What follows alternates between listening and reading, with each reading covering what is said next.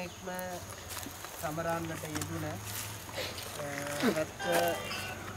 4 වෙනි නිදහස් සමරුම වෙනුවෙන් ඒ සමගාමීව පවත්වන්නට යෙදෙන රුක්රෝපණ වැඩසටහන මුලින්ම අප ගම් ප්‍රදේශයේ මේ ගින්ගඟ ආශ්‍රිතව සිද්ධ කරන්නට කටයුතු පිළියෙල කිරීම පිළිබඳව තාමත් ගෞරවපූර්වකව පුණ්‍යානුමෝදනාවන් ප්‍රථම කොට සිද්ධ කරන්නට ඕන අපේ ප්‍රාදේශීය ලේකම්තුමන්ට. විශේෂයෙන්ම මම හිතන්නේ අද දිනේදී ඇත්තටම මට මේ අවස්ථාවට එන්න පුළුවන් කමක්ම නැහැ. අපේ ප්‍රාදේශීය ලේකම්තුමන් අපේ විහාරස්ථානට ඇවිල්ලා කටයුතු මේ පිළිබඳව සේල බලන්නට ඊයේ පෙරේදා දිනේදී ආපු අවස්ථාවකදී මේ බව සිහිපත් කරන්නට යෙදුණා. ඉතින් අද දිනේදී අපිට විශේෂ කාරණයක් සඳහා පැල්මඩුල්ලටත් ගිහිල්ලා නුවර ප්‍රදේශයට යන්නට ඕනේ. ඒ නිසා කොහොම නමුත් ඇත්තටම මේ අවස්ථාවට සම්බන්ධ වන්නට යෙදුනේ මේ කටයුත්ත ආරම්භ කරන්නට යෙදුනේ මම හිතන්නේ දැන් වර්ෂ ගණනාවක් වෙනව නේද අපේ රාලාන්න. ඉතින් මේක අක්කර 12ක භූමි ප්‍රදේශයක රුක්රෝපණ වැඩසටහනක් සිද්ධ කරනු ලබනවා. ඉතින් මම වරින් වර මේ සඳහා සහසම්බන්ධ වුණා. මම හිතුවේ නෑ ඇත්තටම යම් මේ විදියට ගොඩාක් මේක සාර්ථක වෙයි කියලා. මොකද මේ ප්‍රදේශය තුල වෙහි නැති කාලයන් වලදී මේ සියලුම මේ බින් කොටස් සියල්ලම පිළිසීමට ලක් වෙනවා. කිසිම ගහකොළ කිසිම දෙයක් තියෙන්නේ නැහැ.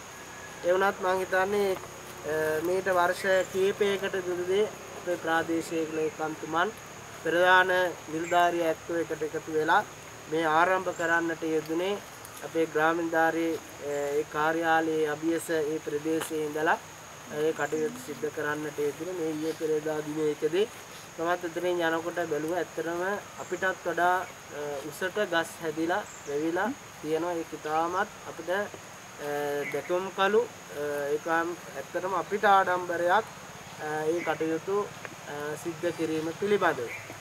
ඒ වගේම අපි එක පැත්තකින් ගොඩක් දුක් වෙනවා මේ කටයුතු සඳහා සම්බන්ධ වෙන්නට නොහැකියාව පිළිබඳව ගම්වැසියෝ වශයෙන්. මොකද හේතුව මම දැකලා තියෙන අපේ ප්‍රාදේශීය ලේකම්තුමන්, ඒ වගේම අපේ මේ ඉන්න නිලධාරි මණ්ඩලේ, ඒ වගේ මේ කටයුතු සඳහා මම හිතන්නේ ප්‍රාදේශීය ලේකම් කාර්යාලය අපේ හේමන්ත මහත්මයා නිදහස්ම කළා වගේ තියෙනවා. මේ කටයුතු සොයා බලන්න. මේ ඇත්ත බොහෝ අවස්ථාවන් වලදී අපි මෙතන යන්නේනකොට අවු රශ්මියේ බොහෝම වෙහෙස කරව මේ කටයුතු සිද්ධ කරන්නට පැලින් දාන්න, ඒ වගේම මේවා සුද්ධ පවිත්‍ර කරන්න බොහෝසේ දුක් විඳලා තමයි බොහෝ පිරිසක් මේ කටයුතු සිද්ධ කරන්න මේ නිලධාරි මණ්ඩලයේම තමයි මේ කටයුතු සිද්ධ කරන්නට යෙදුනේ. ඉතින් මේ අවස්ථාවන් වලදී ඒ කටයුතු සිද්ධ කරා. මම හිතන්නේ දිස්ත්‍රික් ප්‍රාදේශීය ලේකම්තුමේ මීට පෙරත් මම හිතන්නේ මේ ස්ථානයට ආවා. මම වීඩියෝ එකකින් දැක්කා මේ කටයුතු පිළිබඳව ඒ ගස් ආදී සියල්ල හැදිලා තියෙන එකේ වීඩියෝ එකක්. ඇත්තටම මේ අවස්ථාවලත් මමත් ඒක ෂෙයා කරන්නට යෙදුණා. ඒක ඇත්තටම අපේ ප්‍රදේශයට ඉතාමත් වැදගත්. මම හිතන්නේ අපේ ප්‍රාදේශීය ලේකම්තුමාට මම සිහිපත් කරා මෙතන උඩ තියෙනවා සීම් පූල් එකක්. නිවාඩු දිනවල වලදී මම හිතන්නේ මේ 4 වෙනිදා මෙතනින් යන්න එන්න බැරි තරමට විශාල පිරිසක් මේ ඇවිල්ලා මෙතන නාලා ඒ කටයුතු සිද්ධ කරා. මම හිතන්නේ මේ ප්‍රදේශයේ සියලුම දෙනාටම නාන්න කියන්න සියලු දේම තියෙන මෙන්න මේ ගඟ තමයි ඒ වැස්ස නැති කාලෙට. ඉතින් බොහෝ අවස්ථාවන් වල ඉදිරිය වතුර එහෙමත් අරගෙන යනවා ඒ කටයුතු සිද්ධ කරනවා.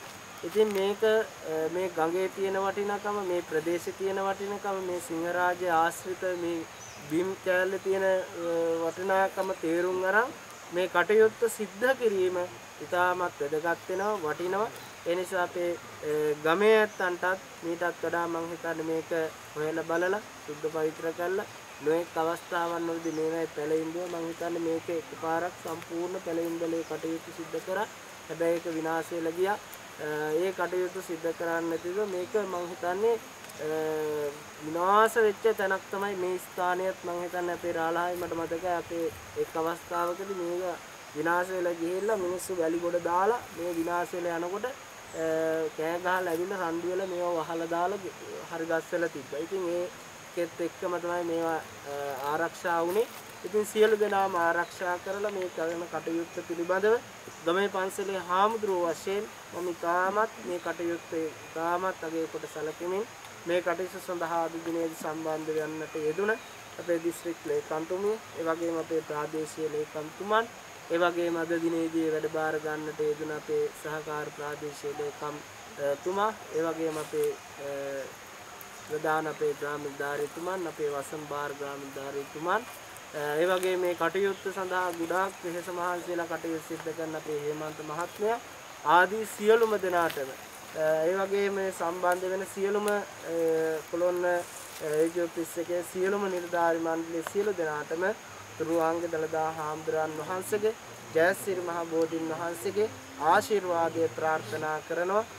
සියලු දෙනාටම නිදුක් නිරෝගී භාවය උදා වේවා කියලා ප්‍රාර්ථනා කරනවා. සියලු දෙනාටම පිළිවන් සරණයි. සමස්ත භූමිය අපේ අක්කර 17ක් පමණ වෙනවා.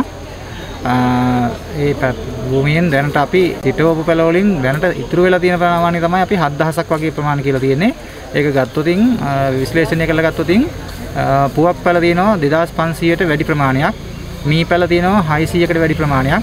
කුඹු පැල 600කට වැඩි ප්‍රමාණයක් තියෙනවා. වෙරළු ඒ වගේම කටුවනෝදා සහ මී කියන වර්ග හැම එකක්ම 600කට වැඩි ප්‍රමාණයක් තියෙනවා. ඊට අමතරව විවිධ පළතුරු සහ කොස් ඇතුළු තවත් පැල වර්ග 1500කට වැඩි ප්‍රමාණයක් තියෙනවා. පැල සිටුවීම කියන්නේ භූමිය ආවරණය කිරීම කියන කාරණේ අපි අවසන් කරලා තියෙනවා. නමුත් ඒකෙන් අදහස් වෙන්නේ නැහැ පැල අවසන්. නමුත් අපිට තව සමහර ස්ථානවල අපේ පැල මැරිච්ච පැල තියෙනවා, ගිනි ගැනීමට ලැබපු ස්ථානය තියෙනවා. ඊට අමතරව අපි සමහර ස්ථානවල ටිකක් පැල දුරින් හිටවපු තැන් තියෙනවා. එම ස්ථානවල තවදුරටත් අපි ඇත්තටම අපේ අදහසක් තියෙනවා. තව පුවක් පැල 1000ක් සහ කොස් පැල 500ක් සහ පළතුරු පැල 1000ක් වශයෙන් පැල 11000ක් වගේ ප්‍රමාණයක් රෝපණය කරලා ඇතුල් කරන්න තමයි අපේ උත්සාහය. මම හිතනවා අද අපිට ගොඩාක්ම සුවිශේෂී දවසක් දිසාපතිතුමියගේ සහභාගීත්වය වගේම මගේ කාර්යාලයේ කාර්ය මණ්ඩලයේ වසම්බාරව ඉන්න නිලධාරීන් සහ ක්ෂේත්‍ර නිලධාරීන් කාර්යාලයේ නිලධාරීන් ඇතුළු සියලුම දෙනා එකතු කරගෙන අපි මේ ස්ථානයට පැමිණෙන්නේ පළවෙනි වතාවටම අද දවසේ. ඉතින් අපි 2019 11 වෙනි මාසයේ ආරම්භ කරපු මේ වැඩසටහන අද වෙනකොට ඊටාම ලොකු දුරක් ගිහිල්ලා තියෙනවා. ඒ නිසාම තමයි අපි කල්පනා කරේ 74 වන නිදහස් සමරන අවස්ථාව වන විට අපේ සමස්ත කාර්ය මණ්ඩලයත් එක්ක ඇවිල්ලා මේක නිරීක්ෂණය කරලා බලලා මේ වැඩසටහන අපි ආරම්භ කළා වර්ෂ ගාණක් ගිහිල්ලා තියෙනවා. නමුත් අද දවසෙන් මේ පැල හිටවීම කියන කාරණාව නිල වශයෙන් අපි අවසානයක් දක්වා ඇවිල්ලා තියෙනවා කියන එක සනිටුහන් කරන්නට තමයි අවශ්‍යතාවය තිබුණේ. ඒ නිසාම මේ අලුතෙන් ඉදි වෙලා තියෙන මාර්ගයේ දෙපස අපි නාපැල 74ක් සිටුවලා ඉතා ලස්සන පරිසරයක් අනාගතයට දායාද කරන්නට අපේක්ෂා කරා. ඒ හේතුවත් එක්කම අද දවසේ මේ සියලු දෙනාත් එක්ක එකතුලා මේ වැඩසටහන සංවිධානය කරේ. ඉතින් මම විශේෂයෙන්ම අද මේ අවස්ථාවට සම්බන්ධ වෙන අපේ දිසාපතිතුමන් ඉතාමත්ම ගෞරවයෙන් යුක්තව පිළිගන්නවා. තාම කාර්යබහුල කාල පරිච්ඡේදයක වුණත් මීට පෙරත් එක් අවස්ථාවක එතකොට ඇත්තට මේ විදිහට ඇවිදින්නවත් සුදුසු විදිහේ පාරක්වත් තිබුණේ නැහැ. නමුත් ඒ වුණත් ඔය කියපු මාර්ගයේ දිගටම අපිත් එක්ක ඇවිල්ලා සම්පූර්ණයෙන්ම බලලා අපිට ආශිර්වාද කරා. ඒක මේ වැඩෙත් එක්ක එකතු වෙලා ඉන්න අපිට ලොකු හයියක් වුණා. ඉතින් අද දවසත් මේ සහභාගීත්වය අපි ඉතාමත් අගය කරනවා. ඒ වගේම සහකාර ප්‍රාදේශීය ලේකම්තුමාට අද අමතක නොවන දවසක් වේවි. අපේ නිලධාරීනුත් දැන් තමයි දන්නේ සහකාර ප්‍රාදේශීය ලේකම්තුමෙක් ඇවිල්ලා කියලා. ඉතින් ඔහු වැඩබාර ගත්තා මේ ප්‍රදේශයේ අපිත් එක්ක එකතු වෙලා ඉස්සරහට වැඩ කරන්න. සුබ පතන ගමන්ම පිළිගන්නවා ඉතාමත්ම ගෞරවයෙන්. මේ අවස්ථාවට සම්බන්ධ වෙලා ඉන්න ඉන්දික මහත්මයා ඇතුළු අපේ විදුහල්පතිතුමා මේක ගමේ අනිකුත් පිටවතුන් මේ සියලු දෙනාත් ඉතාමත්ම ගෞරවයෙන් පිළිගන්නවා. ගෞරවනීය ස්වාමීන් වහන්සේ ප්‍රකාශ කරපු විදිහටම දැනට දවස් 2-3කට කලින් පන්සලට ගිහිල්ලා මේ සම්බන්ධව මතක් කිරීම කළේ. අද දුර බැහැරට වඩින්නට තිබුණා වුණත් කුංචි මොහොතක් හරි අපිත් එක්ක ගත කරන්නට සම්බන්ධ වුණා. ඉතාමත්ම නමස්කාර පූර්වක වහන්සේට ස්තුතිය පළ කරනවා අපි වෙනුවෙන් මේ වෙනි කාලය ගත කිරීම සම්බන්ධව. මට මේ වැඩසටහන සම්බන්ධව දීර්ඝ වශයෙන් අවුරුදු 3ක අත්දැකීම් එක්ක කතා කරන්න තියෙනවා. මම හිතන්නේ දීර්ඝ වෙලාවක් කියන්න පුළුවනි. මේ අවස්ථාවේදී අපිත් එක්ක සම්බන්ධ නොවුණු නමුත් භූමියේ මේ පැලයක් හිටවන එක විතරක් නෙමෙයි එතනින් එහාට ගිහලා මේක යථාර්ථයක් බවට පත් කරලා මේ පැලය ගසක් බවට පත්වනත් එක්ක නඩත්තු කිරීමත් එක්ක හිටපු ලොකු කණ්ඩායමක් ඉන්නවා. ආයතන ඉන්නවා. පාසල් තියෙනවා, රෝහල තියෙනවා, පුද්ගලික ආයතන තියෙනවා, තව කණ්ඩායම් ඉන්නවා. මම හිතන්නේ මම එක කියන්න ගියොත් එහෙම සමහරව මගේ හරින්න පුළුවන්. හේමන්ත මහත්තයා ඉස්සරහදී ඒ ගැන කියාවි. හැබැයි මේ සියලුම කණ්ඩායම් එක්ක එකතු කරගෙන මේ වැඩසටහන මැඩම් මට සම්බන්ධීකරණ කටයුතු ටික කරන්න තියෙන්නේ.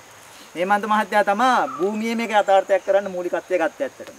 ඉතින් ඒ කැපවීම අපේ හාමුදුරුවෝ වගේ ගොඩක් වෙලාවට නිතරම මෙහෙ ඉන්නේ. හැබැයි මේ සියලුම කටයුතු කරන අතර ඔහුට පැවරලා තියෙන සම්බන්ධීකාරක කියන තනතුරත් එක්ක තියෙන වැඩ කටයුතු ටිකත් කරන ගමන් ලොකු කැපකිරීම කරලා මේත් එක්ක සම්බන්ධ වුණා. අපේ විද්‍යාලයේ ඉන්දික මහත්මයා ඇතුළු තව කීප දෙනෙක් ඉන්නවා මේ වෙනුවෙන්ම බොහොම කැපකිරීමෙන් කටයුතු කරපු පිරිසක්. ඉතින් ඒ සියලුම දෙනා මේ වෙලාවට සම්බන්ධ නොවුණත් මම සිහිපත් කරමින් අද වෙනකොට මේ ප්‍රදේශයේ අපි පැල 7000ක් පමණ සිටුවල අවසන්. මේක තවත් එක් රුක්රෝපණ වැඩසටහනක් නෙමෙයි. අපි දකිනවා හැමදාම රුක්රෝපණ වැඩසටහන් කරනවා. නිදහස් දිනයට කරනවා, ජනවාරි 1 වෙනිදාට කරනවා, අවුරුද්දට කරනවා. සමහරවිට රජයෙන් ප්‍රකාශයටපත් කරනවා මේ දවසේ මේ විදිහට කරන්න කියලා. ඉතින් අපි කරනවා. හැබැයි ඒක කරා එතනින් එහාට මොකුත් යන්නේ නැහැ. මේ වැඩසටහනේ තියෙන විශේෂත්වය අපි හිතවපු පැලේ ස්වාධීනව මේ පැලේට මේ පරිසරයේ රැඳෙන්න පුළුවන් තාක්කල් රැක බලා ගැනීම කියන කාරණාවත් කරනවා. කිසිදු වෙලාවක මැඩම් මේ කණ්ඩායමක් එකතු කරගෙන ප්‍රාදේශීය ලේකම් විදියට මට නිලධාරීන් අනිවාර්යයෙන්ම යන්න ඕන, සම්බන්ධ වෙන්න ඕන, මේක කරන්න ඕන කියලා මම කියලා. කෘෂිකර්ම කමිටුව අනෙකුත් කමිටුවලදී හැමදාම හේමන්ත මහත්මයාට කියලා අපි දැන් තියෙන ප්‍රගතිය මේක කියනවා. පෙන්නනවා, ඡායාරූප පෙන්නනවා. ඒ හැම වෙලාවකම කියන්නේ ඔබටත් අපෙත් එක්ක එකතු වෙන්න පුළුවන්. හැබැයි ගිහිල්ලා පැලේ හිටවලා අනිත් පැත්තට හැරිලා යන්න නෙමෙයි. ඒක රැක බලාගෙන කොටසක් වෙන් කරගෙන කරන්න ඕනේ කියලා. ඉතින් මෙතන මේ වැඩේට දායක වෙච්ච හැම කෙනෙක්ම තමන්ගේ කැමැත්ත ඇතුවම මෙතනට ඇවිල්ලා මේ වැඩේට සම්බන්ධ වෙච්ච පිරිසක් ඉන්නවා. ඉතින් මේකේ විශේෂත්වය විදියට මම දකින්නේ ඒකමයි. ඒ නිසාම තමයි අද වෙනකොට මේ වගේ තත්ත්වයකට අපිට මේ පරිසරය ගන්නට පුළුවන්කම ලැබුණේ. මේ ඉඩම් කොටස රජයේ සතු ඉඩම් කොටස අහිමි වෙන්නට ගිය අවස්ථා තිබුණා. ඒ හැම අවස්ථාවකම අපිට මේක රැක ගන්නට මේ වැඩසටහන ලොකු උදව්වක් වුණා. සමහරවිට අමාත්‍යාංශෙට ගිහිල්ලා අපිට අදහස් ඉදිරිපත් කරන්න වුණා. අපි දැනට මේ වගේ වැඩක් කරගෙන යනවා කියලා කිව්වට පස්සේ මේ හිස් ඉඩමක් නෙමෙයි මේක. ඊට වඩා ගොඩක් එහාට ගියපු වැඩසටහනක් කරන ඉඩමක් කියලා පෙන්눔 කරලා ඒ අනුව මේක වෙන් කරගෙන අද වෙනකල් අපිට තියා ගන්නට පුළුවන්කම ලැබිලා තියෙනවා. නොයෙකුත් බාධා කිරීම ආවා. එක අවස්ථාවක පැල 300ක් විතර අද දවසේ හිටවනවා. හෙට වෙනකොට සම්පූර්ණයෙන්ම ගෙනි තියලා තිබුණා අපේ හාමුදුරනේ. හැබැයි ඒ වගේ අවස්ථා කිහිපයකට මුහුණ දුන්නත් එකකින්වත් සැලෙන්නේ නැතුව මේ කණ්ඩායම එකතු වුණා. හේමන්ත මහත්තයා හැමදාම හවස 6ට මට කතා කරනවා මැඩම් මම මෙහෙට ආවේ නැතත්. සර් අද මේ ටිකයි කරේ මට හෙට වෙනකොට මේ ටික ඕන කියලා. වනසන් අපේ මේ RFO මහත්තයාට කතා කරනවා. දැන් මේ වැඩසටහන ගැන හැමෝම දන්න නිසාම මට මේ පැල ගන්න එක අනිත් ඒවාට ගොඩක් අය උදව් කරනවා. එක කෝල් එකක් දුන්නාට පස්සේ හරි අපි මොකක් හරි කරමු ඉතින් ගමු කියන මට්ටමට එනවා. ඉතින් ඒ වගේ දුරක් ආපු වැඩසටහනක් මම හිතනවා අපි හෙට අනිද්දා ඉදිරි අනාගතයේදී මේ ප්‍රදේශයෙන් යාවි. නමුත් මේ ප්‍රදේශයට මේ ගමට මේ කොට්ටාසේ ඉන්න ඔබ සියලු දෙනාට හැමදාටමත් දැක බලා ගන්නට පුළුවන් ප්‍රදේශයක් පරිසරයක් ගොඩනගන්නට හැකියවීම ගැන ඒ සඳහා සම්බන්ධ වෙන්න ලැබිච්ච එකක පොළොන්න ප්‍රාදේශීය ලේකම් විදිහටපත් වුණාට පස්සේ මම හිතනවා මගේ රාජකාරී කටයුතු වගේම මේක ජීවිතේ කාලයටම අමතක නොවන වැඩසටහනක් බවට පත් වෙලා තියෙන්නේ. ඒ නිසා මම ඒ ගැන තව දුරටත් දීර්ඝ වශයෙන් කතා කරන්නට යන්නේ නැහැ. විශේෂයෙන්ම නැවත වතාවක් අපෙත් එක්ක සම්බන්ධ වෙලා වැඩ කරපු වචනකින් හරි උදව් කරපු හැමදෙනාමත්ම ඉතාමත්ම ගෞරවයෙන් යුක්ත සිහිපත් කරන විශේෂයෙන්ම මේ මාධ්‍ය වේදී හිතවතුන් අවස්ථා කිහිපයකදීම අපිත් එක්ක එකතු වුණා. ඊට පස්සේ අපි කතා කරනකොට වඩා ඒගොල්ලෝ දන්නවා මේ වැඩසටහන මොකක්ද කියලා දැන්. ඒ නිසාම විමසීම් කර සම්බන්ධ වෙනවා අපිත් එක්ක. මොකද වෙන දකින්න වැඩසටහන් වලට වඩා විශේෂී වැඩපිළිවෙලක් එක්ක යන වැඩසටහනක් නිසා. ඉතින් මම දීර්ඝ වශයෙන් කතා කරන්නට බලාපොරොත්තු වෙන්නේ නැහැ.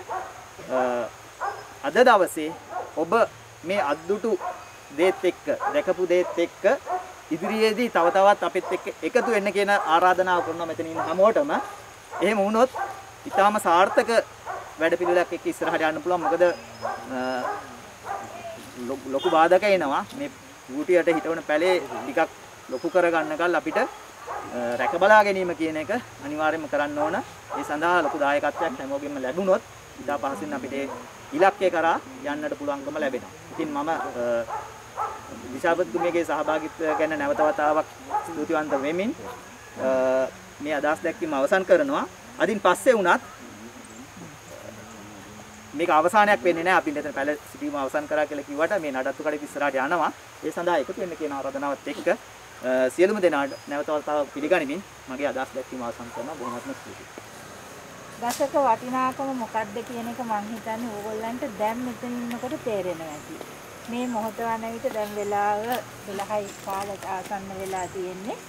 පවතින තත්ත්වය තුළ ඒ වගේ වෙලාවක අපි වෙන කිසිදු ආවරණයක් නැතුව මෙහෙම එළියක ඉන්න පුළුවන්ද කියන එකක් අද දවසේදී සබාදහම යම් ආශිර්වාදයක් දීලා තියෙනවා. තදා රස්මියක් දීලා නැහැ. ඊළඟට අනිත් එක තමයි මෙච්චර කණ්ඩායමක් මෙහෙම එළියේ ඉන්නේ මේ ගස් සෙවණක තියෙන වටිනාකම හින්දා. ඒක නිසා ඒකම ඇති ඕගොල්ලන්ට හැම කෙනෙකුටම මේ ගහක නැත්නම් මේ පැලයක් සිටවන එකේ වටිනාකම මොකක්ද කියන එක අවබෝධ කරගන්න එක.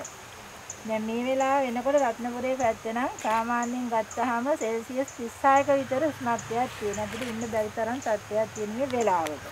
එහෙම එකේ මේ සුන්දර ලිංගංග ආරම්භ වෙන ඒ අවස්ථාවේ නැත්නම් ස්ථානයේ ඉඳගෙන මේ වගේ දැවැන්ත කාර්යභාරයක් ඉෂ්ට සිද්ධ කරන්නට කටයුතු කිරීම වෙනුවෙන් මට හරිම සන්තෝෂයි මේ වැඩේට. ප්‍රාදේශීය ලේකම්තුමාට ඒ වගේම මේගොල්ලන්ගේ සම්බන්ධීකාරක අපි හේමන්ත මහත්මයා ඇතුළු මේ කණ්ඩායමට මගේ හදපිරි ප්‍රණාමය මම පුද කරන්නට කැමතියි. මොකද කලින් දවසේ මම ඇවිල්ලා ගිහින් මම මේ ඊයේ පෙරේදාත් ඉන්න ගමන් මේ ෆොටෝ ටික ආයපව බැලුවා අපේ ආමදෝනේ ඒ තරම් සුන්දරයි. මේවා තමයි අපෙන් කෙරෙන්නට ඕනේ. මොකද අපිට මේවා තමයි අපේ රාජකාරී සීමාවට එහා ගියපු දේවල්. අපේ අද වෙනකොට රාජකාරී යම් කොටසක් බවට පත් වෙලා තිබුණාට ඊට එහා ගිය දේවල්. මොකද රූපෝපර වැඩසටහනක් කරනවායි කියලා අපිට පුළුවන්කම තියෙන කාර්යාල වෙන පහසු තැනක පැල දෙකක් ඉඳුවත් ඒකත් රූපෝපර වැඩසටහනක් වෙනවා. ඉතින් නමුත් මේක සැලසුම් සහගතව 2019 ඉඳලා ඉතාමත්ම වටිනා ආකාරයට මනා සැලැස්මක් යටතේ බොහෝම බාධක කරදර මැද්දේ කරගෙන එන වැඩසටහනක්. එදා මම ඇවිල්ලා දැකපු එදා ඉඳපු පැලෙන් මම බැලුවා. ඉතින් ඇත්තටම හරි ලොකු සතුටක් තියෙනවා. පැලයක් හිටපුවාම පැල ඉඳනවා කියන්නේ අපේ පැත්තේ මම ගාල්ලෙන් ආවු ඉඳලා ඉඳනවා කියලානේ කියන්නේ. ඒක නිසා ඒකේ වටිනාකම කියන එක බොහෝම දැනෙනවා. මගේ රාජකාරී ජීවිතේට දැන් වසර 35ක් වෙනවා. මම ආරම්භක හිටපු ප්‍රාදේශීය ලේකම් කාර්යාලයේ සහකාර ප්‍රාදේශීය ලේකම් ඇටියට ගිහිල්ලා වැඩ කරපු කාලේ අක්කල මුල්ල. ඉතින් බලපුවාම ඒවා ඉඳපු ගස් අපේ හාමුදුරුවෝ දැන් ඉදා ඉඳපු පැල අද දැන් මහා ලොකු ගස් බවට පත් වෙලා ඒ කාර්යාලයටත් මෙහෙම රවුම් පාරකින් යන්න තියෙන අපි ආරම්භ කරන 91 සැප්තැම්බර් මාසේ ආරම්භක රූපෝපන වැඩසටහන කළේ.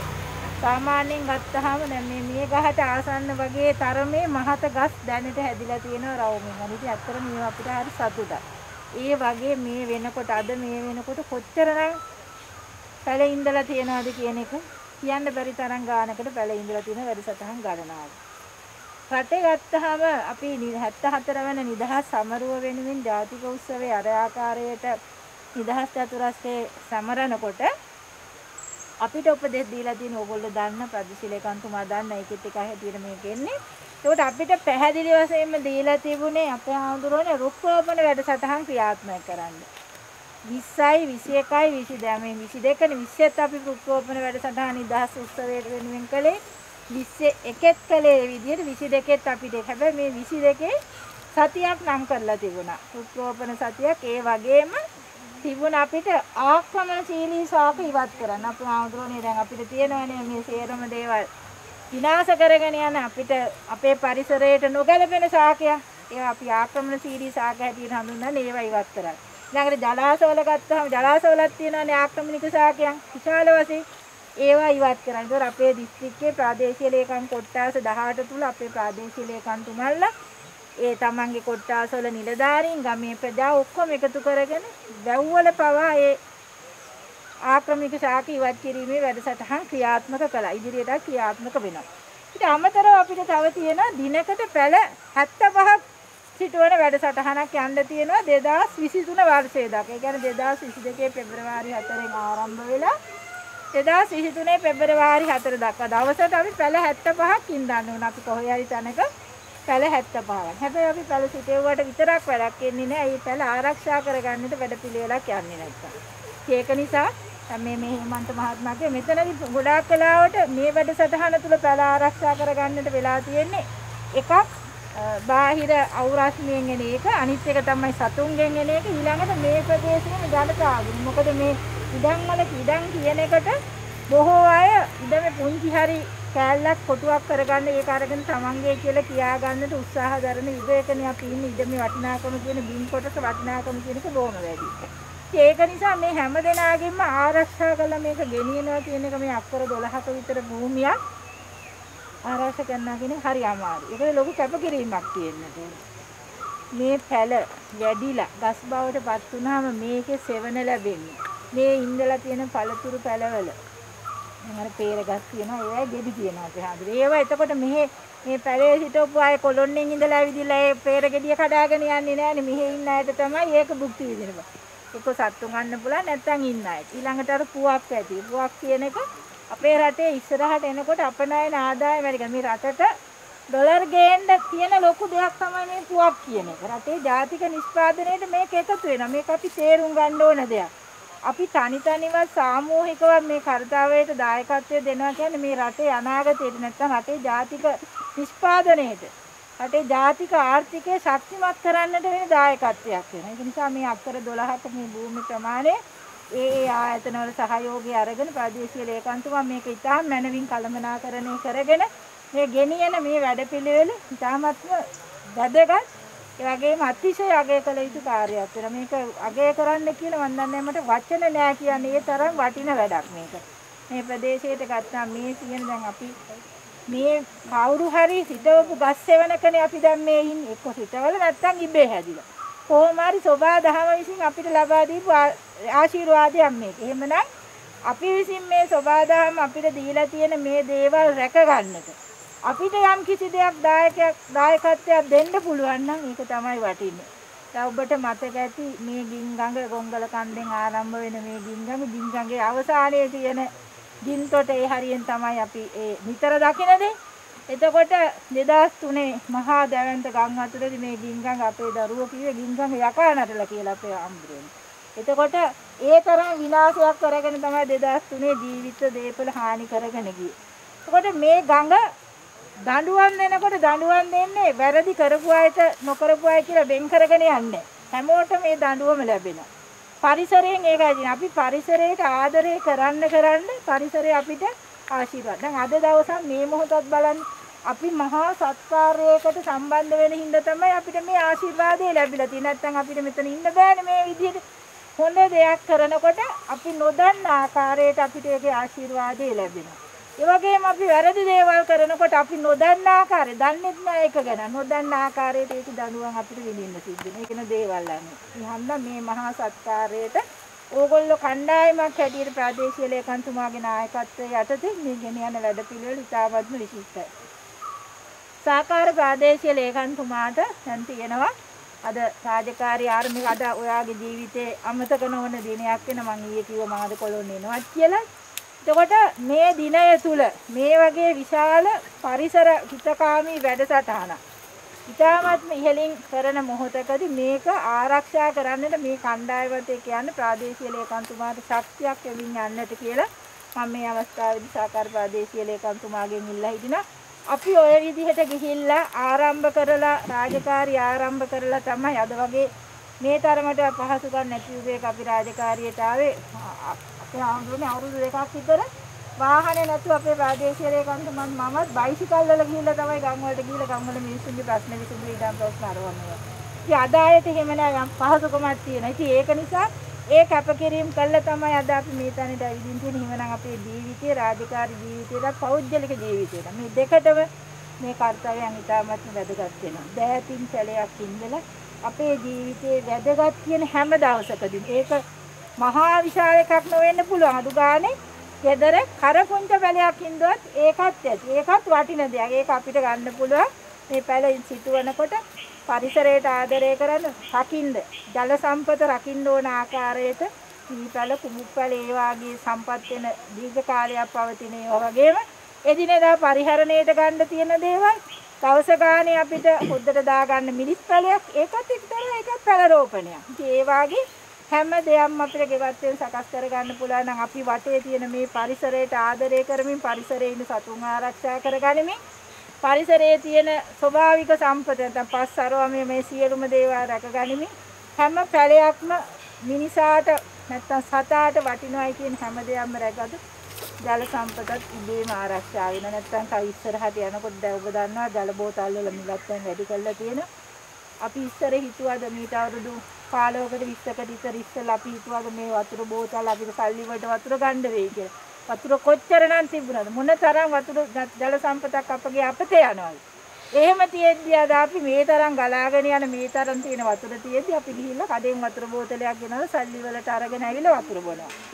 එදා හැබැයි එදා කුඹුරු වල වැඩ කරපු අය ආයේ ගෙදරින් වතුර අරව මේ අරන් ආවේ නෑ ලැබු කැටේ හරි එහෙම නැත්නම් අර පුංචි කලගෙඩිය හරි අරගෙන ඉවර වෙලා ඒකට ඒ තමන් එන තැන තියෙන දොළ පාරෙන් වතුර ටික අරගෙන ඇවිදලා ඒකෙන් බීලා තමයි කුඹුරේ වැඩ කළේ.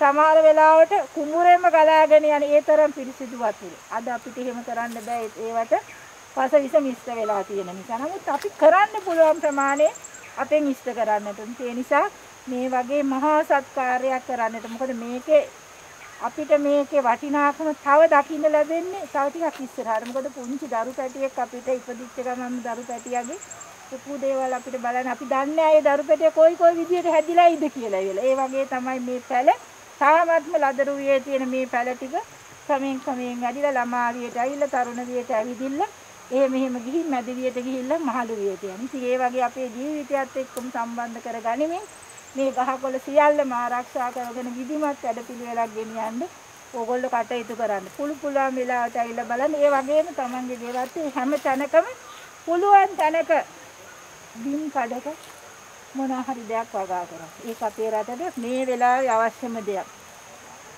ඇවිදලා බැලුවොත් කොච්චරනම් වගා කරන්න පුළුවන් ඉඩ ප්‍රමාණයක් කොයි තරම් නිකන් නාස්ති වෙලා තියෙනවද. මේ කඩේට ගිහිල්ලා කුච්චිටියට ගිහිල්ලා බඩු ගන්නවා, එළවලු ගන්නවා, පළතුරු ගන්නවා. ගෙදර හදා ගන්න පුළුවන් කෙහෙල් ගහකින් කෙහෙල් කනක් ගන්න පුළුවන්කම තියෙද්දි අර විස වස විස තියෙන කෙසෙල් ගෙඩිය එක අරන් එනවා. ගස් ලැබු ගෙඩිය ගේන. ඕක ගස් ලැබු ගහ ඉබේ හැදෙන එකක්. ඒ වගේ ඔන්න ඔය විදිහට අපි මේක අපේ ආකල්පමය වෙනසක් වෙලා යන්න ඕන. ඒ ආකල්පමය වෙනස මේ රටේ අනාගතයේ මේ රටේ ජාතික නිෂ්පාදනය වැඩි කරන්නට ලොකු හේතුවක් වෙනවා. පිට රටට ඇදිලා යන අපේ ධනය මේ රැක ගන්නට ඒක හේතු වෙනවා. ඒ නිසා මේක කරකවල අරගත්තාම මේකේ අවසාන ප්‍රතිඵලය අපි සියලු දෙනාටම අපේ දරුවන්ට තමයි ලෝතිරින්නේ. ඒ නිසා ඒ වාසනාවන්ත වූ මේ පුණ්‍ය භූමිය තුල අපේ දෑතින් අපිට අපේ ජීවිත කාලය තුල කරන්න පුළුවන් හැම දෙයක්ම මේ භූමිය ආරක්ෂා කරන්නත් මේ භූමියේ ජීවත් වෙන සතා සිව්පාවාගේ ඉඳලා හැම දෙනාගේම ජීවිත ආරක්ෂා කරන්න යොදවන්න පුළුවන් නම් අපි කරගන්න ලොකුම පුණ්‍ය කර්මයයි. ඒ සඳහා ඔබ හැම දෙනාටම ශක්තිය ධෛර්යය ලැබෙන්න කියලා ප්‍රාර්ථනා කරනවා. මේ 74 වන නිදහස් දිනය සිහිපත් කරමින් ඒ දිනේ සමරමින් ඕගොල්ලෝ කොළොන්න ප්‍රාදේශීය ලේකම් කොට්ටාසය තුළ ප්‍රාදේශීය ලේකම්තුමාගේ නායකත්වය යටතේ ගෙන ගිය මේ වැඩ පිළිවෙල ඉතාමත්ම සාර්ථකයි. ඒ ඉස්සරහට ඉදිරි වර්ෂයේ තුලත් ඊට වඩා එහාට ගෙනියන්න මේ සිට වූ සෑම පැලයක්ම ආරක්ෂා කර ගැනීම සඳහා විධිමත් වැඩ පිළිවෙලක් හැමදෙනාම එකතු වෙලා යොදා ගන්නත් කියන ඉල්ලීම කරමින් මේ සත්කාරයේ දායකත්වයේ දක්වපු හැමදෙනාටම මගේ ගෞරවනීය ප්‍රණාමය මේ අවස්ථාවේදී පුද කරමින් දහසකුත් රාජකාරී මැද්දේ මේ ඉතාම වැදගත් කටයුත්තකට යන්න තියෙද්දි මේ ස්ථානයේ වැඩම කර සිටින ස්වාමීන් වහන්සේට මගේ ගෞරවනීය ස්තුතිය පුද කරමි. හැම දිනාටම සුබ අනාගතයක් කියලා ආශිර්වාද කරමින් මගේ අදහස් දැක්වීම අවසන් කරනවා.